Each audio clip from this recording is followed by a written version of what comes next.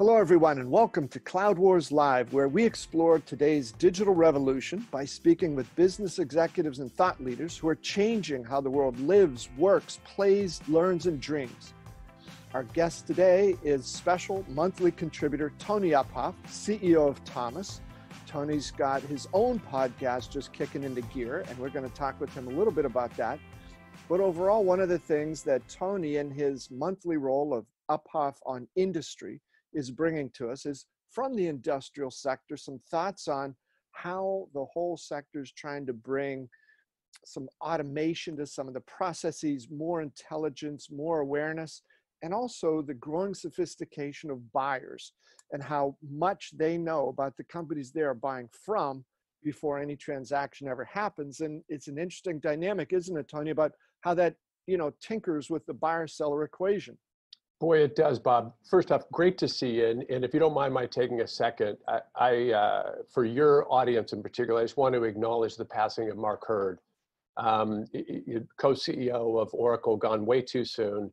For those of us, I wouldn't say I got to know him particularly well, but I was on the receiving end of some of Mr. Hurd's administrations as a member of the media at times, and he could be a tough guy, but huge admiration for his business acumen and the work that he did. So just wanted to acknowledge that. I'm sure most of your listeners are very well aware of his untimely passing.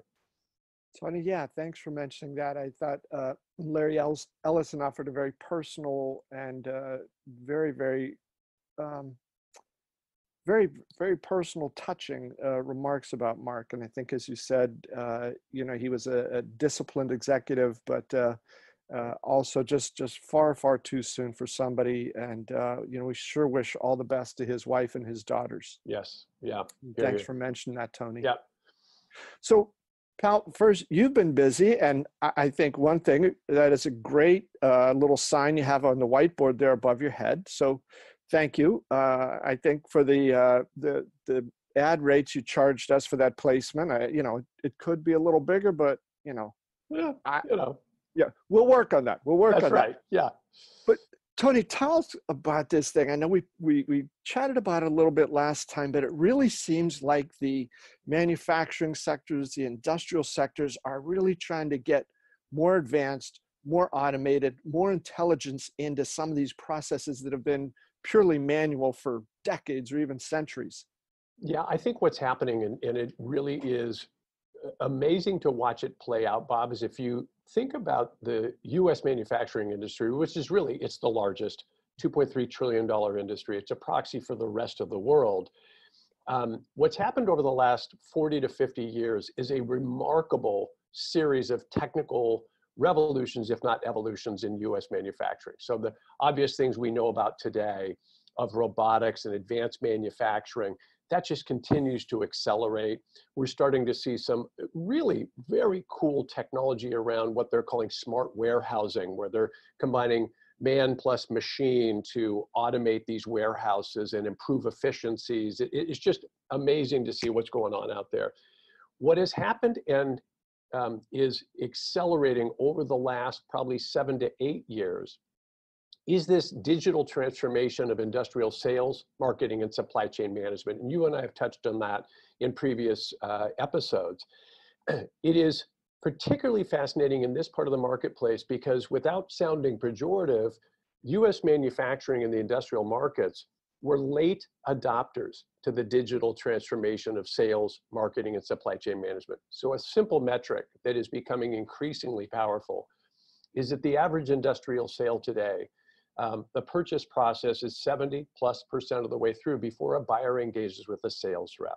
So that's probably the ultimate, manifestation of what you and I are talking about here.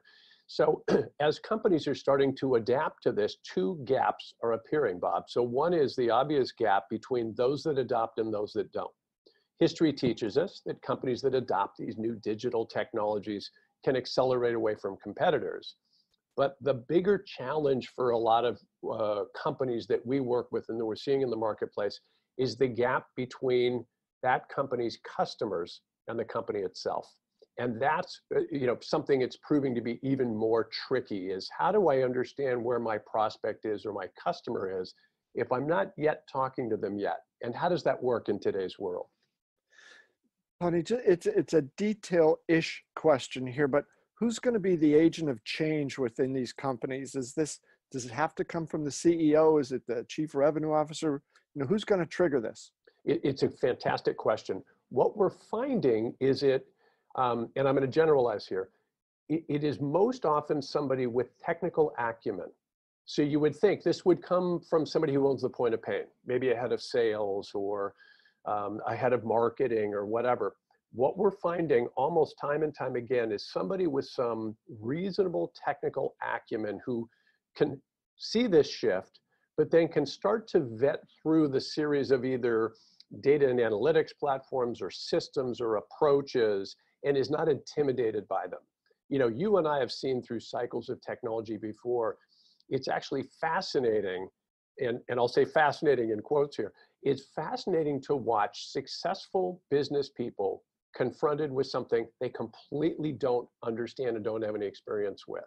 And so you tend to see two different things. Some just put their head in the sand and they think, I'm just going to hope this goes away. Others start a self-education or they bring somebody in. But again, generalizing here, what we see in a lot of cases is this will be somebody with a technical title.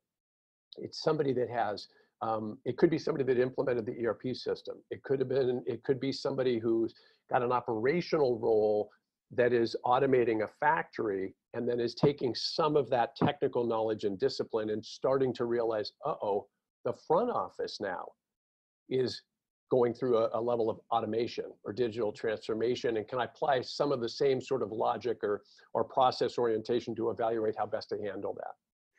Yeah, Tony, it's interesting too, as I think about once that door is opened into this sort of automation and in a lot of ways business process innovation, that it really can trigger some incredible improvements. And early this year, I got to sit in on SAP was having a customer advisory board meeting, and they had about 60 or 70 clients, maybe a third or half of them were from industrial sector.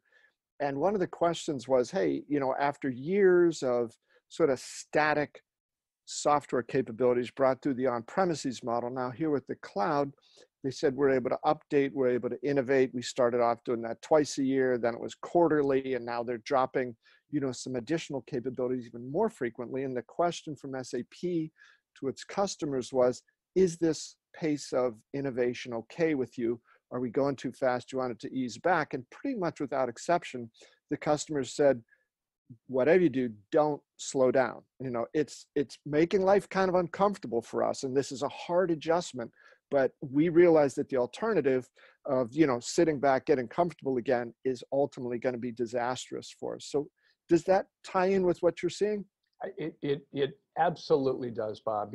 I shared with you before, I earlier this week was honored to be asked to give a keynote address at the Electronic Component Industry Association. So 600 plus very senior executives, electronic manufacturers and electronic distributors. And a lot of what you and I talk about was a part of my data and research and analysis. And I had, I'll leave names out, but I had the CEO of a multi-billion-dollar semiconductor company come up to me as soon as I got off stage and to say, these are things that we have to confront. These are issues that we have to deal with, and the sense of urgency and the pace of change we have to adapt to because we're not doing a great job of it. I had a multi-billion-dollar electronics distributor come up to me and echo very similar sentiments. So I think I would agree with the overall statement that even, at one point somebody used the expression, you punched us right in the face with the reality of where our buyer's going, even if we didn't want to hear it. And I thought it was a great way of articulating it. I think smart business people always confront truth. And I think we're in an era where we can be confronted with truth through the data. And the days of kind of, well, if we don't see it, we don't have to react to it are really over. And I think increasingly what's happening is a lot of companies, and manufacturing would be a good example of that, they're really becoming reliant on this pace of change of the technology and what, more importantly, the technology is enabling them to be able to do. And I think part of this gets into the whole data and how to spot patterns in data. And I think, again, I don't want to overgeneralize. Segments of the manufacturing industry are very, very advanced at this. And probably the upper end of SAP's customer base would reflect that. But boy, there's a long, long tail here of companies, particularly in the mid-market, that supply an enormous chunk of the global manufacturing economy that I think are a little slower in adopting some of the techniques. Tony, I'd like to just raise 2 points based on what you just said and get your reaction. The first is those notions of where you said, there's some companies doing a phenomenal job, but some of them sort of in the middle are struggling with this a little. And it seems like today these industrial platforms are almost like mini networks of companies. You're in somebody else's supply chain. It seems like there's less and less tolerance for being out of phase with these new developments, right? That would just encourage companies, we got to get on this faster pace of innovation here. And the second point, Tony, I wanted to ask about was from the buyer side. I think part of what you had talked about with that group there is that you don't have an alternative, right? Because your customers are getting to be so smart, so intelligent, and that 70% point you made earlier, you better bring, your A+ game when you finally do connect with the customers, because they're going to know more about you than some of your salespeople do.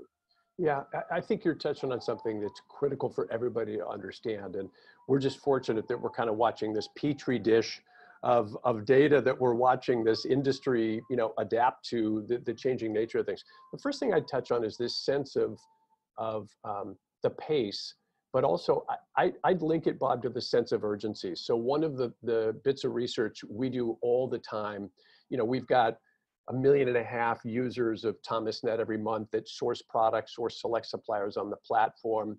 About 1 million of those are registered. So we're constantly doing surveys of what the buyer's looking for. And every time we do the survey, Bob, the sense of urgency goes up. And what I really mean by that is their expectations of response time. Mm-hmm. If they engage with you, they expect you to respond to them in less than 24 hours. Now, in some industries, that seems absurd. Well, of course you'd respond within 24 hours. But imagine you're a custom manufacturer. What you're actually offering is very complex. Sales cycles could be as long as 18 months. But now the buyer's expecting you to respond within hours when they make a request. So that sense of urgency, I think, has gone up. And that's one of those gaps where I think the customer and buyer are moving in a direction that the supplier hasn't completely gotten in rhythm on. And I think that's an increasing challenge. And I think, one that companies are trying to adapt to. The second part of your question is to me equally, powerful and really, really interesting. One of the statements I made that got a lot of resonance at the conference is I made the statement based on the data that today, your prospective customer knows more about your products, your offering, your competitors, their offering, and the marketplace than your best sales rep could ever know. Just think of the data sources that the buyer has control of now and what they can look at. They can talk to other buyers. They can do all kinds of different things. You're never going to know that. And so I think that's another side of this, the sense of urgency and the speed of response, because we're setting those expectations to be quicker and more direct. But I think there's also this, so how do I interact with these people today? And what adds value if they're starting to make these decisions without having to talk to me and they're pretty far down the road? So complicated times. I think the true north, if you will, is the use of the data and analytics that can help you understand who a buyer is, what they're looking for, and where they might be in a process before you engage with them, which shifts it from the old cold call to a warm call. So, Tony, before we go on to our final point here, I wanted to acknowledge something that you have been a busy guy lately here as CEO of Thomas. At the point, with Thomas at the sort of the pivot point between the buyers, the sellers, and the incredibly important businesses. So within the last handful of months, you've spoken at the White House, you were the keynoter at this conference, and you were recently on Fox Business News, right? I was, yeah. Yeah, and it's interesting. I think, Bob, an undercurrent in every time we talk is the power of data, right? And I think what's happened, and we've been very fortunate, is the world has discovered that we have this remarkable, flywheel that spins off all of this, incredibly powerful data that gives a perspective of what's happening in the manufacturing economy. And I think we've gotten a bit better, Bob, at our own understanding of data and analytics so that we can draw some analysis. And so that's gotten attention from the government in a positive way, from customers, from industry groups and others. And it was fascinating experience. I shared a little bit with you before we went on air. We were very pleased to get asked by Fox Business News to come on and talk about basically the state of US manufacturing. And it was scheduled along with Manufacturing Day here in the United States. Well, the height of irony, and it was just the consideration of scheduling, the day before I appeared, the market had tanked by 500 points, the stock market, based on a procurement survey done by a trade association called ISM. So it was a fascinating time to go on to the show because obviously markets were reacting and things like that.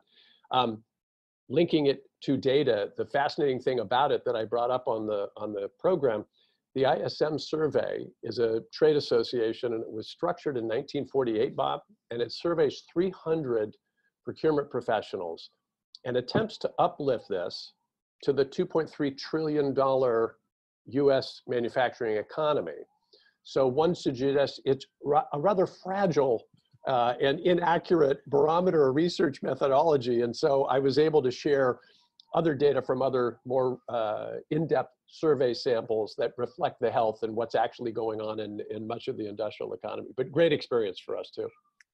Tony, if I may inject a personal thought here, it wasn't ISM, but and it wasn't quite back as far as 1948, but getting back there a ways. The first job interview I had for a journalism job in New York City, the editor of the publication that I was hoping to land a job with, called Electronic News, the editor gave me a press release put out by a group that he called NAPM, the National Association of Purchasing Management.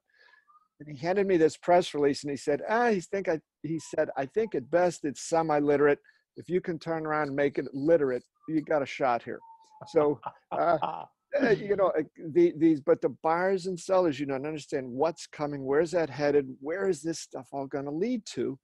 And Tony, please touch on a couple of the other things that you felt were huge factors in this: globalization and also the multi-generational workforce. So as all these other changes you've described are going on, you've got these two equally profound dynamics also forcing a lot of disruption and, I hope, progress in the field. Yeah, I think, Bob, that's one of the things that as we interact in and around the marketplace, it's really clear that there are three main drivers right now. So the first we've touched on and detailed is this idea of the digital transformation, but a vertical digital market transformation, right? Meaning in the industrial and manufacturing markets, sales, marketing, and supply chain management are going through a digital transformation.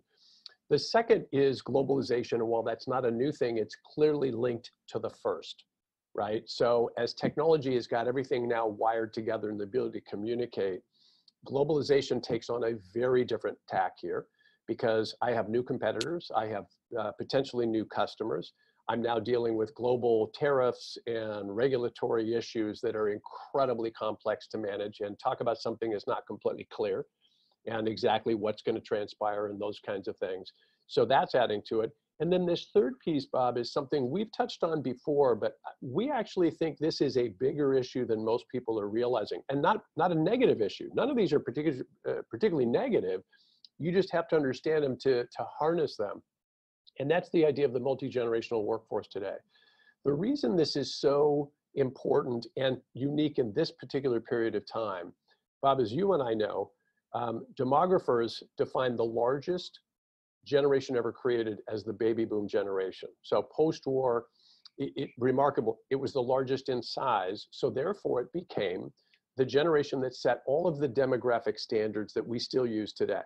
in 2017, a generation of equal size, never happened before, obviously, the millennial generation was now in the workforce at the exact same time. So the demographic stretch we have in the workforce, right, is broader than it's ever been.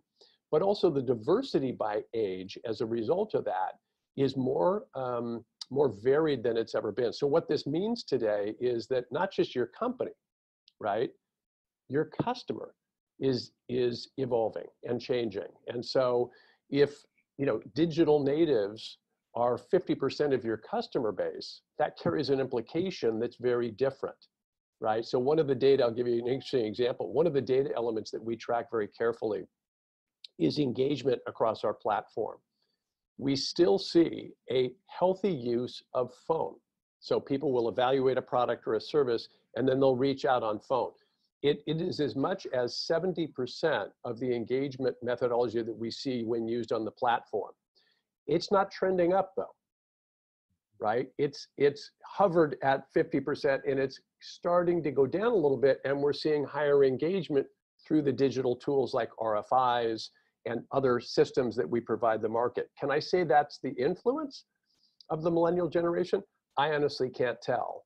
The only thing we can see as a substantive difference is the millennial generation, if they can't find it on your website, and these are professional buyers, these aren't consumers. If they can't find it on your website, they're going to go find it somewhere else. The odds that they're going to call you and say, gee, Bob, I'm looking for a flange that has these types of dynamics to it, and I'm looking for a company to build this in units of 1,000. If they don't see that capability on your website, they're probably going to go find somebody that has it on ThomasNet or some other resource, as opposed to pick up the phone and call. Tony, it's wild, outside of the industrial sector, but this is in the life insurance business. There's a big life insurance company based in New York, Guardian Life Insurance. Sure. They were founded before the Civil War. And an executive they brought in to really help modernize not only some of the technology, but the underlying business processes there. He was working with the team on its website. And the first part of this sort of presentation that they gave to him was saying, okay, here's a lot of our competitors' websites, and here's what we do. And he said, this is interesting, but it's not that valuable because we're not competing on the website with other life insurance companies. We're competing with the last digital experience that the consumer had. Because if they come to our website and they don't think that they're that impressed, they're not going to say, well, in the sphere of life insurance companies, this isn't that good, but it's not, I need to plow forward because this is what I'm doing. They said, no, that guy's gone.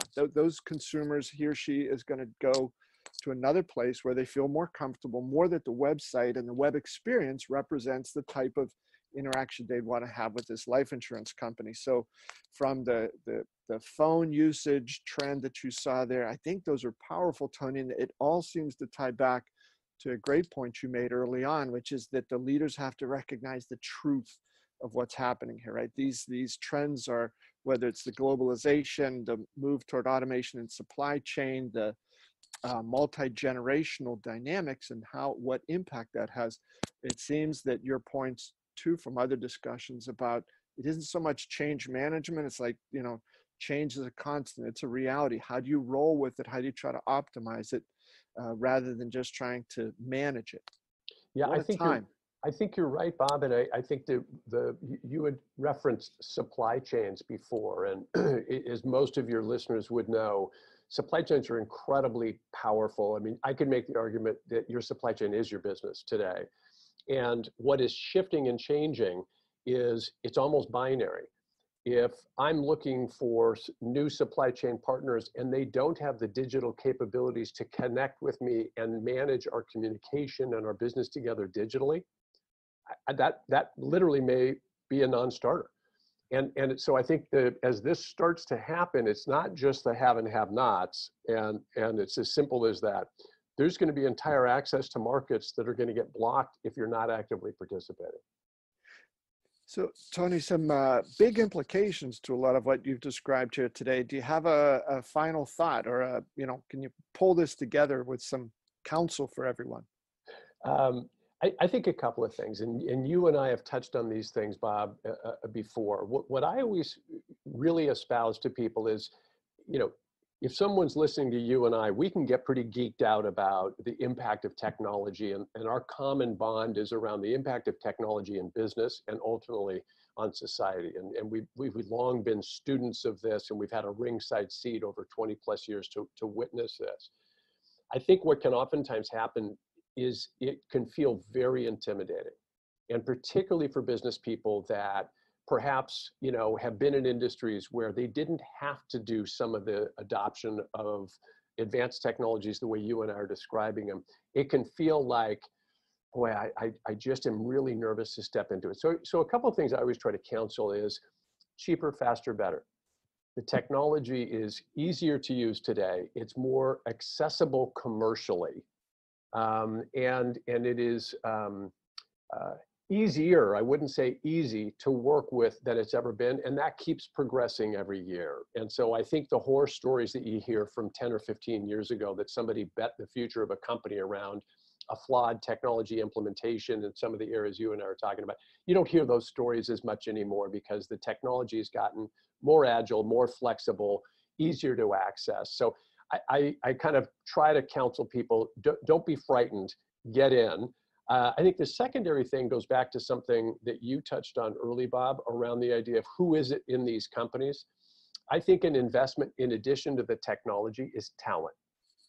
One of the skills shortages in US manufacturing is really around the skills of understanding how to deal with the digital sales, marketing, and supply chain that we're dealing with today. And those are different skills, Bob, than they would be of understanding how to set up a CNC machine and advanced robotics. You know, I would have no business participating in something like that. I'd have a lot of understanding of how to deal with that from a digital marketing and supply chain point of view, because that's my area of expertise. So that's the second thing. Hey, it's not as complicated as you might think. The second thing is, don't scrimp on the talent. You know, hire somebody and put them in charge of this who can start to bring this stuff into your company. The third is, boy, there are so many resources today, you know, peer groups, you know, conferences, events, resources, you know, ranging from thomasnet.com to other things that people can turn to find practical, actionable information to start taking the steps around this stuff. So I think from the, hey, dive in, the water's not as cold as it looks. You know, don't be afraid to hire, you know, the right kind of talent, and, you know, be thoughtful about where there could be some resources, perhaps that you're already engaged with, that might be able to present, to give you a sense of perspective or give you a bit of a guide. And those are, I know those sound obvious, but I think for a lot of industries, those are the things that hold people back. Yeah, Tony, and I think they're those things that are obvious once the leading companies start to do them. But before that happens, it's an opportunity for everyone. And Tony, as we close, I'd like to offer a suggestion for next time and also ask you for some information.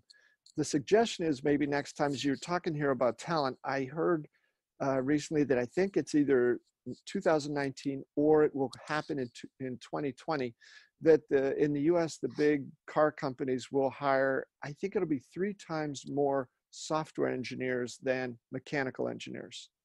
So just an astonishing shift. So if that works out, next time maybe we could chat a little bit more about your sense of talent, talent gaps, talent opportunities in the industrial sector.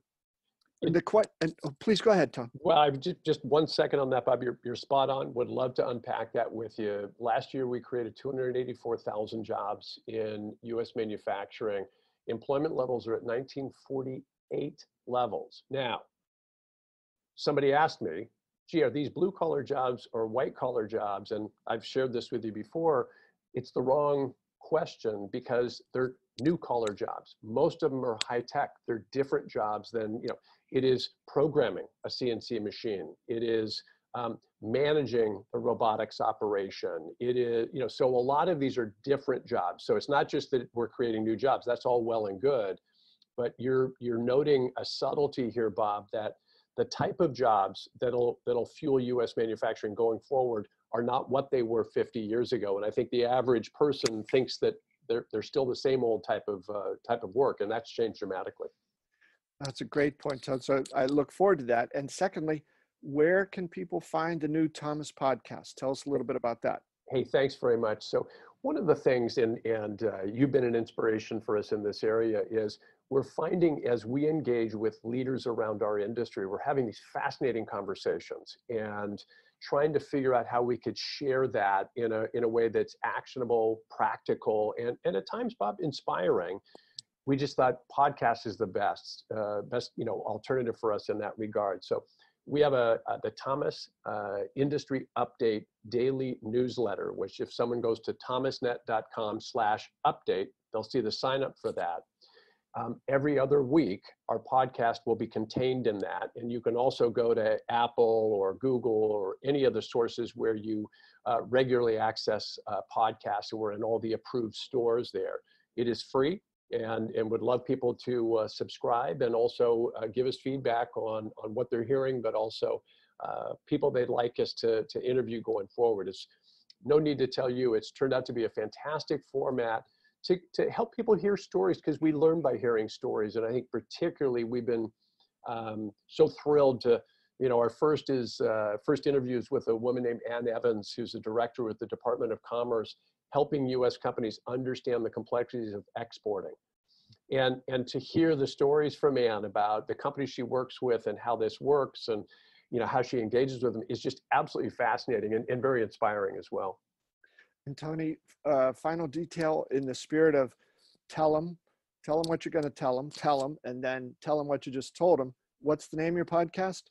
It is called the Thomas Industry Update Podcast. Excellent. And you can access it via thomasnet.com and also through the daily email newsletter, the Thomas Industry Update. Wonderful.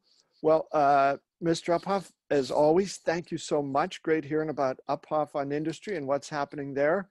And always a pleasure, Tony. Likewise, Bob. Great to see you. Thanks very much. I'll see you next month. Tony, great. And thanks to all of you for being with us here on Cloud Wars Live. Tune in again sometime soon for our next installment of what's happening here in the digital revolution and the profound changes that are taking place around the world. Thanks for joining us.